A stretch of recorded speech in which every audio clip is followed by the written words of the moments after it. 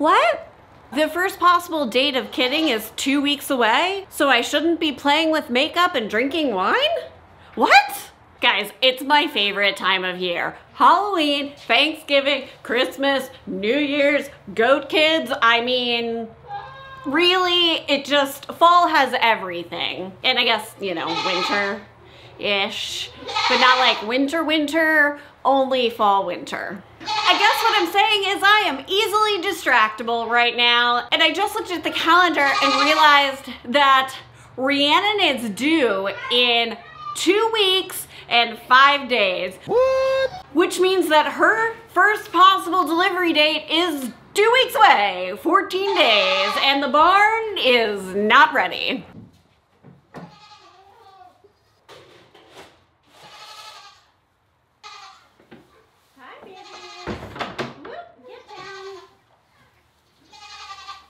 The kids are trying to get Rhiannon in the barn. She's the first one due to kid, and she is by far my most spastic goat.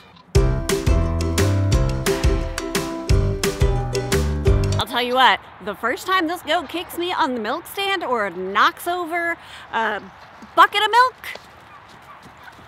she's on the sale list.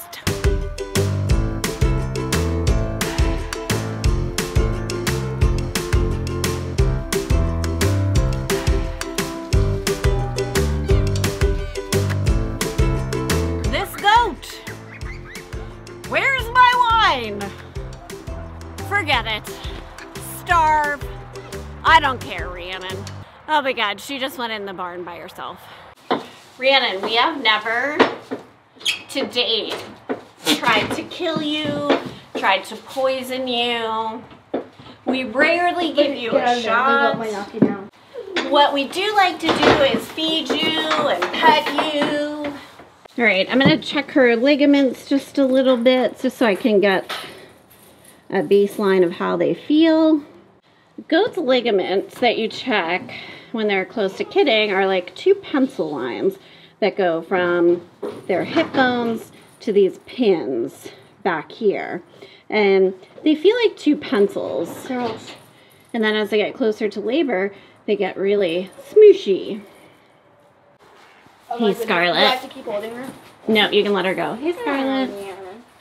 Now that I've gotten my workout, not even doing what I meant to come down here and do, which was figure out how I'm going to organize the barn, let's just add Rhiannon's attitude to the list of challenges that I'm going to encounter this kidding season.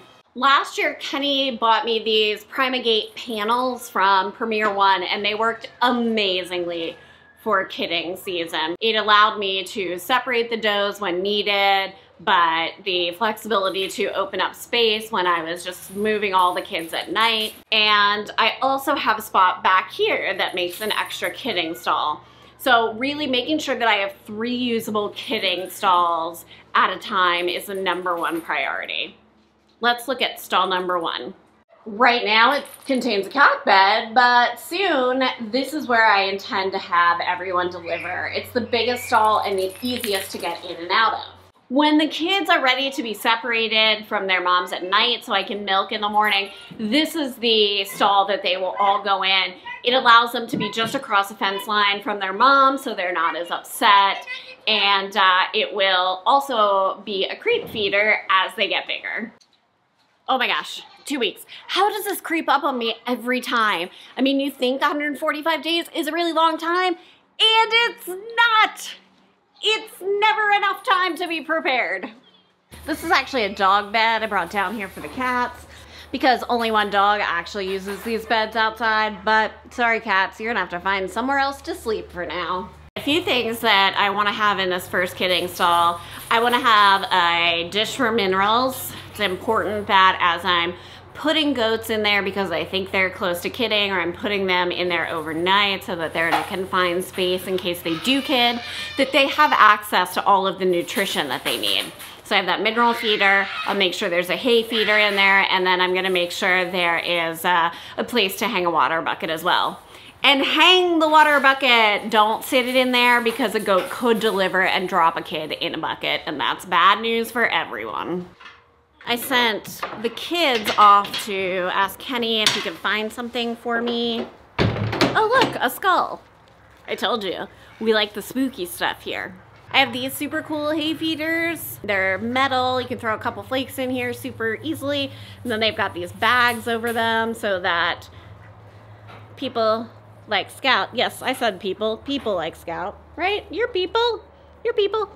People like Scout aren't wasting hay. Well, anyway, I have a third one that I want to put in this kidding stall back there, but I can't find the parts. I blame Kenny. They used to be right over here next to the wall, but then he obviously made me put them away somewhere, and now I can't find them. That's why I don't put things away. Now I'm gonna have to move a heat lamp over here because there's only a light here, but no heat lamp right now. So I'm gonna double check that I've got everything that I need up here, and then we'll get that moved. After I close this window, because it's kind of chilly. Woo, hi, sorry kitty. Well, that's not good news. I need a hook and eye over there. I have to remove staples from the heat lamp to move it. This is definitely not as easy as I thought it was gonna be. And earlier I yelled at Kenny that I could do this by myself, so now I can't go ask him for help. All right, Robbie, I'm gonna need your help because I yelled at your dad and told him I could do this by myself, and you know. You can't. I can't. Wait, is this going the right direction? Yeah. Whew, my shoulders aren't that strong. I would say like I just Whew. Okay, the hook's in. Hey, Mama.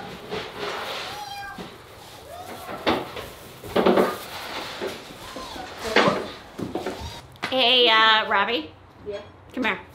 I left the orange electrical toolbox outside the garage door.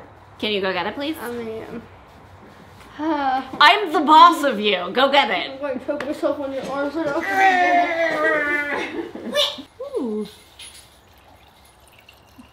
When you think you can't, just put on some lipstick, pour some wine, and tell yourself you can. That's really gender non-specific advice. I mean, lipstick will empower you no matter who you are. Right, Emerson? Yeah.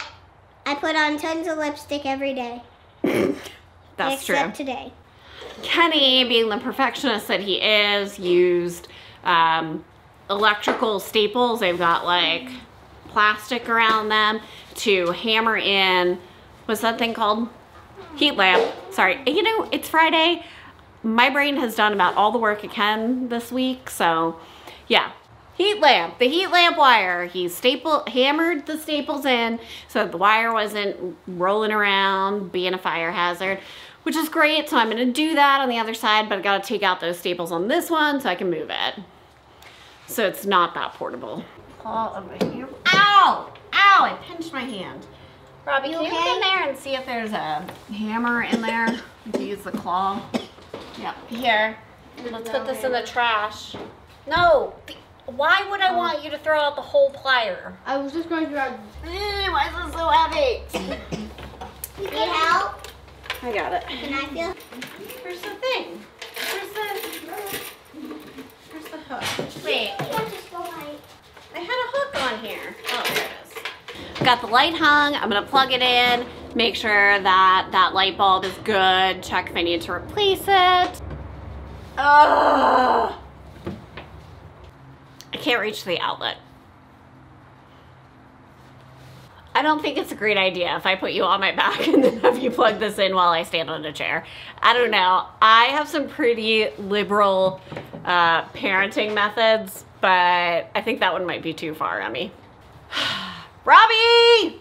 I guess in the meantime, I will make sure that this goes down far enough and the cord will still reach up there. We can at least hammer it in. Robbie's gonna go look for the ladder for me because gosh darn it, I said I could do this.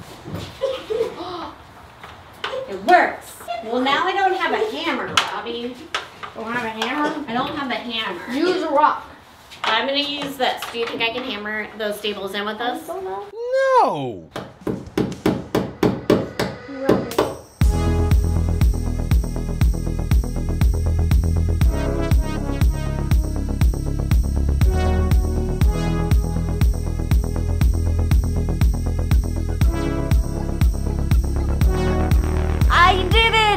I told Kenny I could do this and he did it. She did it! Yay! Yay! Oh boy, that is only one kidding stall. Me and my big mouth. Just always gotta be running my mouth, don't I? Always. So I still have to put up the hay feeder in there. I've got to decide where the other 2 kidding stalls are going, where the milking stand is going, and oh, this year I have a milking machine, so I need to figure out where that's going too. That's gonna have to be another video though, or 3. I don't know, a lot. Help! Check out when I got the Primagates last year and how much I love my husband, even though today I yelled at him and told him I could do this by myself. Clearly I can, just not as fast as he can.